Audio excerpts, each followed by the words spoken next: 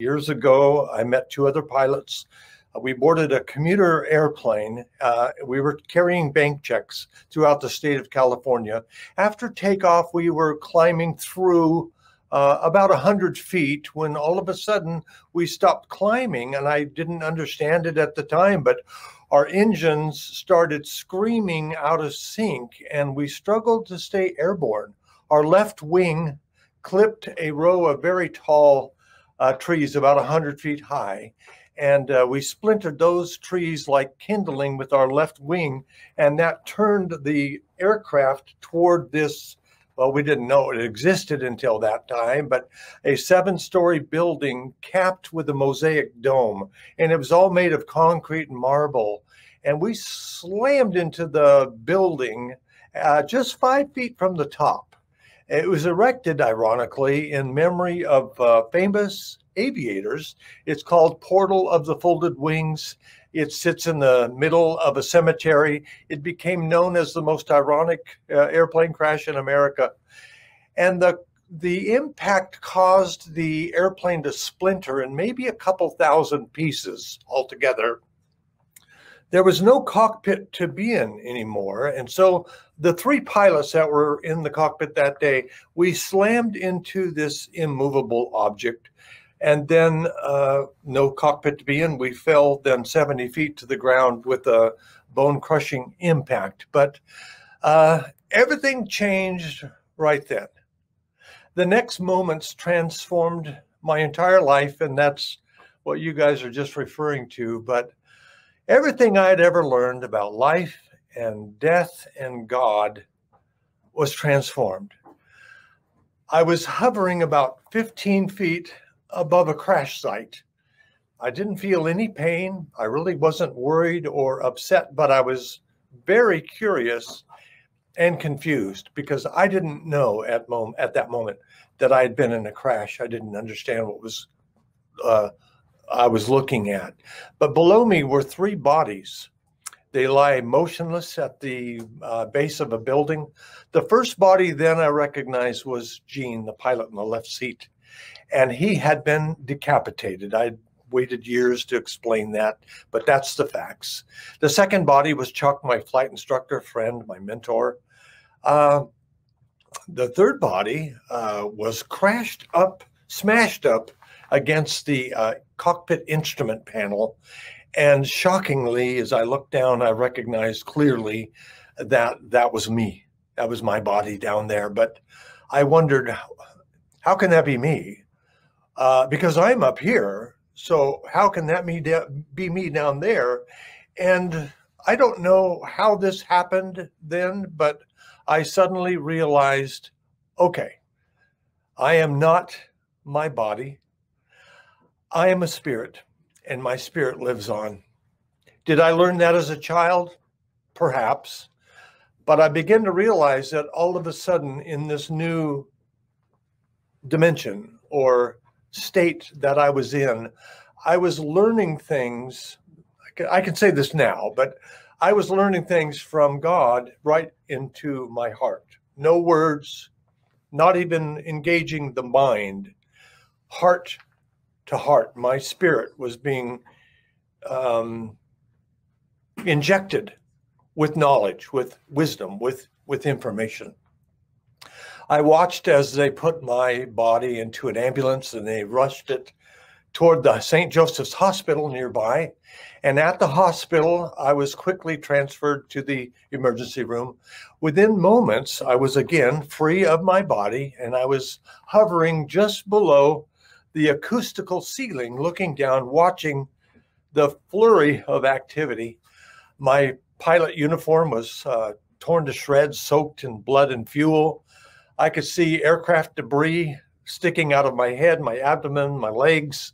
My face was highly disfigured. Now, don't criticize me now. It's still disfigured. I understand that, but I had a lot of problem with I've had a lot of plastic surgeries. My chin was almost severed from my face. I had a big cut down.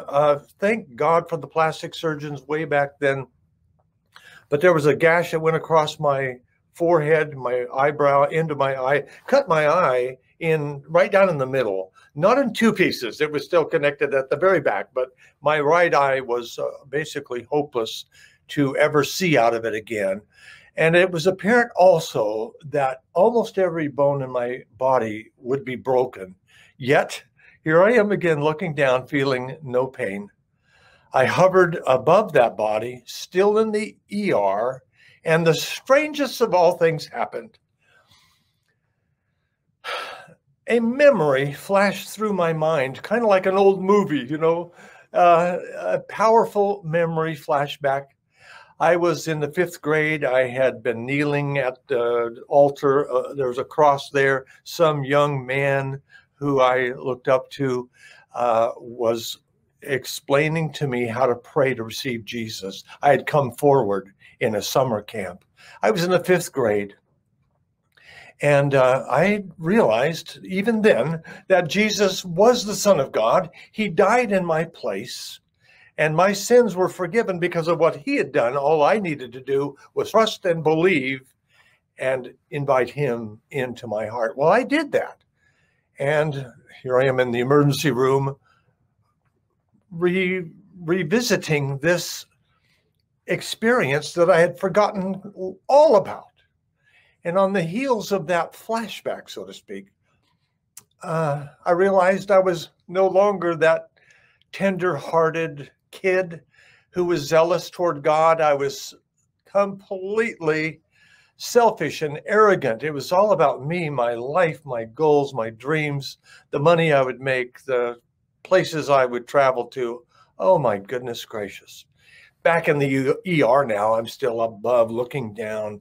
The memory ended, and I felt shame and sadness and grief. And then that sadness left, and I had forgotten about that at that moment. And I started moving backwards out of the emergency room. I started moving down the hallway backwards. I was being pulled by something. I couldn't control it, couldn't steer it. I didn't even understand it. And the next thing I know, I'm turning and going forward, and I have departed the hospital. And I know this sounds wild to all my professional aviator friends out there, but this really happened to me. I was moving at blinding speed through what looked like deep outer space. And the strange thing was there was a brilliant light beam that was emanating from what appeared to be my chest. And it was guiding me. I was following within this beam of light, and I was going through at just incredible speed, small lights passing me, going the other direction. And far, far in the distance was what looked like a small sphere of light, like a sun. And it got bigger and bigger and bigger, and it was more bright than the sun, and yet it was warm, and it didn't hurt my eyes to look at it. It was then I realized that I had been escorted by two angelic beings right behind me on the left and right side of me. They were bigger than I was. They were masculine and very strong looking, and they seemed to be just completely delighted to be escorting me. I remember them for some strange reason. I noticed that they were clothed in a white seamless robe woven with silver threads. I've always remembered that. They had a gold band circling their in the middle of their chest. Above was this brilliant, magnificent city, and it was gradually taking shape. It was in this light, and the light was white at the core, pure, thick. It's hard to even describe light this way, but it was like a thick molasses. It doesn't make sense, I know, but the light was so strong it was palpable, and as it came forward, it turned into a brilliant gold, and so the city itself took on the complete gold. I've called it the City of God. I've called it the city of gold. Both would be correct from what I remember. And it's clearly a city of light. And all of this time, as I'm getting closer to the city, gradually, some kind of glorious music was playing in my heart. And on my approach from where I was suspended, I could see over this massive wall of a city. And the city was incredible. It was, the wall was incredible too, brightly colored. Over the wall were picture perfect homes grouped in little quaint, colorful, harmonic townships. Each had an incredible blend of harmony with the others. I mean, I never learned to talk like this. This is unlike the way I grew up. And yet this experience happened. It changed me. The wall was about as thick as it was tall, and it had these translucent stones all put together. Just a multitude of colors were coming forth. The city was still in the distance. And I just have to say, you know, later, miraculously, the word miraculous is a little bit of an understatement, but miraculously, with the healing of God, with the answers of prayer, with learning how faith works, learning how God works, seeking first the kingdom of God, and then his righteousness, and all these things would come unto you. With all of that in the proper order, God began to answer prayer, do miracle upon miracle. Like you, Sean, I did not grow up with miracles or charismatic understanding. This all changed as God began to show me how real he is and how he is connected with his word.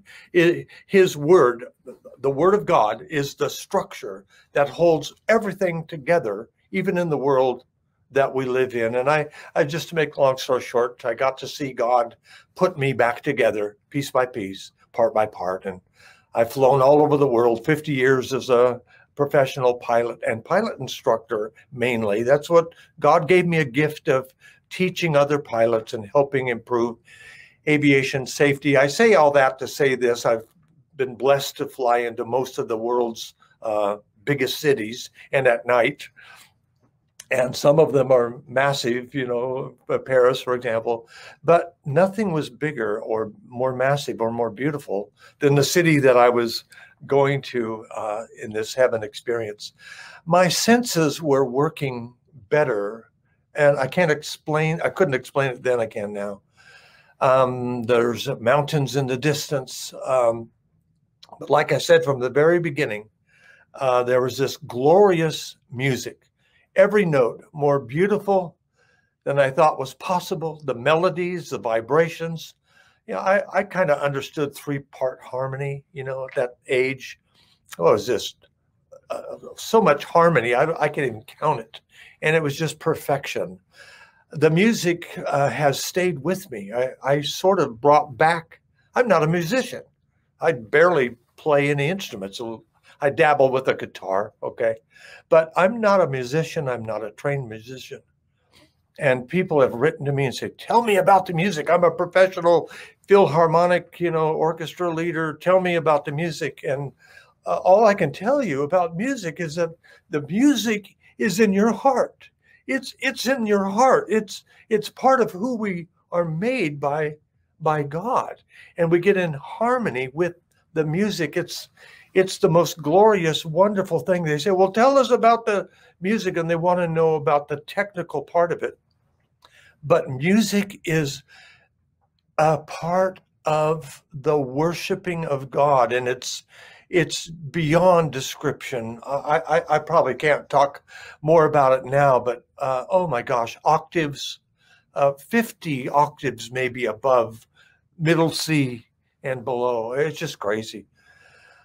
While there, I noticed a group of small little band of people that were gathering together, getting ready to welcome me. And they had known that I was coming, apparently. They were just now arriving, and they were waiting for me. And they had brighter eyes than I've ever seen, brighter smiles than ever, of course, on earth. And they were clearly overjoyed that I was arriving. And I looked, they acted like family, like we would know each other. And yet I didn't notice anybody like family at first. And then, of course, later it hit me, oh my gosh, we are family. We're blood family. We share the blood of Jesus. That makes us brothers and sisters even more than biological families back on biological blood relatives back on earth. So the family of God, if you're not a believer, think about this. One of the benefits of joining the family of God is that you have millions of brothers and sisters all over the world just waiting to embrace you. And we have this one accord. We have a lot of work to do, of course, but we have this one accord that comes naturally as we allow God's Holy Spirit inside of us. Anyway, I was changed by this incredible family. It changed me. I brought this information back.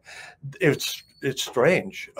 There was every race represented, every even natural language on the earth was probably represented. There was male and female represented, and I noticed none of that. The love was so unconditional. The love was so overwhelming that I didn't even notice until I got back that there was every race and gender of the genders were represented. It mattered not. What mattered is that we were communicating and loving each other spirit to spirit.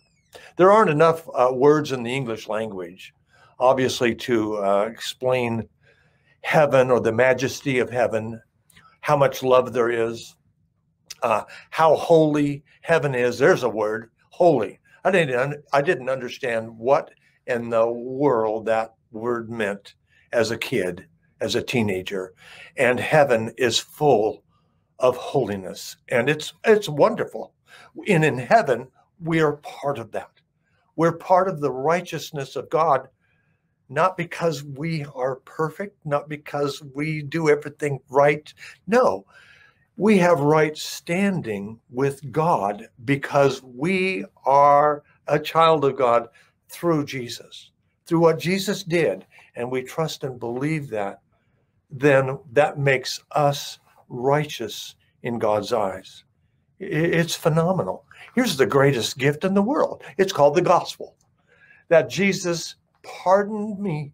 He pardoned you. There's nothing you can do that is outside of the arms of God's loving, precious forgiveness. And it's through Jesus Christ. You know, the Bible talks about heaven, and it says, eye have not seen, and ear has not heard, nor has entered into the heart of man the things that God has prepared for him. And it's wonderful. Heaven is great. We're all going there. Each and every person listening to my voice and your voice, both of you, we are already in eternity. Yeah, when we die, we just leave from here and we go to, now there's the big question. Where do we go? Are we going to heaven, or are we going not to heaven? Hell is real as well. You have guests that have talked about that. Heaven isn't experienced in the flesh. It's experienced in the heart, really. My body was on the earth. I'm up there in my spirit. The spirit and the heart are the same. And that's why it changed me. I was in a coma for 3 days. When I woke up, the first thing that happened to me, there was a nurse that came in just doing a routine check, and all of a sudden I was awake. And I tried to talk to her. I tried to speak. My face was all bandaged and stitched up, and I felt like my face was ripping apart when I tried to talk to her finally. And what I wanted to say to her was, do you know Jesus? Do you know if you're going to heaven? God is real. Heaven is real. I wanted to say all that and couldn't. She brought the doctor in, and I tried to tell the doctor, Dr. Homer Graham was my doctor. He came into the room, tried to check me, and I kept trying to tell him, what did you do? My eyes, you've given me new eyes. What have you done? I have new eyes. And he didn't understand I got to know him very, very well later. He too turned his life over to the Lord Jesus. He could not deny the miraculous answers to prayer that his patient, who would never walk again and never see out of his eye again, and certainly never fly again, but watched all of these things happen. And he became a believer in Jesus. He's waiting for me now, Dr. Homer Graham. Yet I felt like he had surgically removed my old eyes and somehow, for some reason, inserted new eyes, because when I woke up from the coma, nothing was the same. I felt like I had, was seeing in black and white in 2 dimensions before the crash. And then after I woke up in the coma, the easiest way to explain it, now I'm seeing in 3 dimensions and in color. That's, in a sense, kind of what happened. I could see so clearly, and all that mattered to me at that point and from then on was, do people understand who Jesus really is? And I've come to believe that if they really understand who Jesus is, anybody in their right mind will want to receive him. You have nothing to lose, everything to gain. Heaven is incredible. It's beyond words. And yet once I returned, the most important thing was what we just discussed here. What will you do with the life God has given you? And what will you do with that name, Jesus? Is he just a prophet? Is he just a good man? Or is he the Son of God? And is he the way to get to heaven? Which is what of course, I'm convinced of, obviously. And I've tried to do my best. When I was in the crash, I had multiple surgeries. No sense going into all of that. But 6 months or so after the crash, I came to do another surgery. I had about 12 I'd already done. I got into my room, and there's this roommate, a 77-year-old, loud, crabby old man. He rattled off a bunch of complaints, and I wondered, wow, maybe I can change rooms. And then it hit me. This is the same hospital that I'd come back from heaven about. This is the same place I took my flight to heaven, where I'd visited heaven and came back. And I began to think about this angry man next to me, his fragile life. And I'm 19 years old, okay? And I began to think about him, and I had this overwhelming love for him. It filled me. And I walked over on one leg, and I had one arm working and one eye working, and I rattled the little curtain between us. And I said, "Excuse me, sir, my name's Dale Black. What's your name?" And he said, "The name's Green, Joel Green." And I said, "Well, I'm Dale, and nice to meet you." And he yanked back the curtain, and he had this leathery face glaring up at me. And he said, "What are you in the hospital for? You're just a kid." Well, I gave him the short version of the crash, and he had heard about it on the news. So he'd known who I was, in a sense. I had my 15 minutes of fame. And I said, "Mr. Green, do you know Jesus Christ? He's the reason I'm alive, sir. He's given me joy. I have purpose now. Mr. Green, are you going to go to heaven when you die?" And I said, "I don't want you to die now, but are you going to go to heaven?" And he looked surprised, turned away, said nothing. And here I am, this punk kid, this beat up kid. What's motivating me? Who's doing this? I'd seen heaven. I saw eternity. It changed me. I continued, "Mr. Green, do you know about the free gift of eternal life through Jesus Christ?" Silence. His face softened, though. Tears began to flow. Lots of tears. I just waited. And then finally he said, "Dale, I'm a minister's son, 77 years old. I've been running from God all of my life. It's too late for me now." I said, "Too late? Mr. Green, it's never too late for God. He can turn something beautiful into your life. The time is now. Mr. Green," and I'm just flowing with words I'd never learned, I've never prepared for. "Mr. Green, get forgiveness from your past now. You can do that with a prayer." And again, he was silent. And I thought, he's unresponsive. He's not going to do anything.